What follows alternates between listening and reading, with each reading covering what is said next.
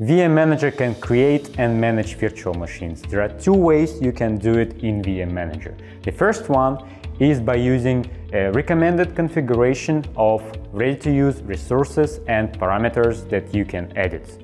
The second one is by using a special template of the virtual machine disk. Let's dive in both of them.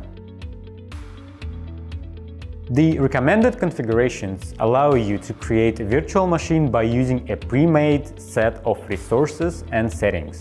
Only the administrator can create a new recommended configuration. To create a new virtual machine, first go to Virtual Machines, create a VM, Recommended Configurations.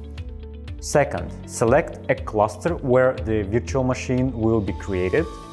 Third, select an operating system for installation on your new virtual machine. Step 4.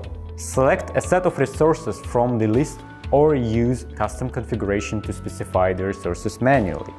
Virtual CPU number of processors in units, RAM in megabytes, storage in megabytes.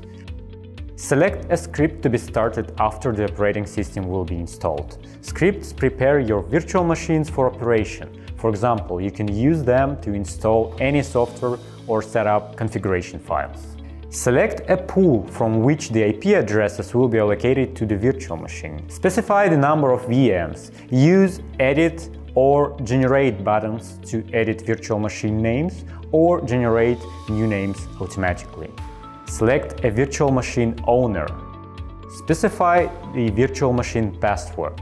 Click on Generate for an automatically generated password. Click on Add. You are ready to go now.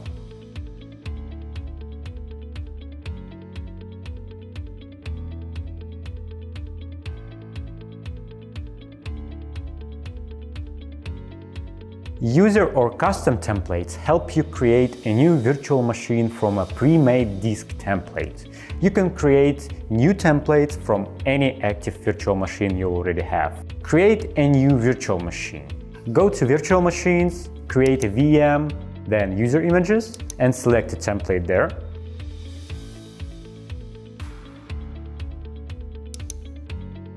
If you'd like to edit the configuration, please specify vCPU number of processors in units, RAM in megabytes, and storage in megabytes. Enter the number of VMs. Click on Edit or Generate to edit virtual machine names or generate new names automatically.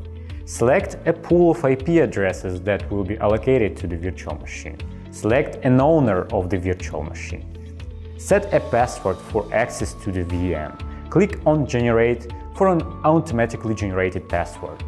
Then click on Add and you're done.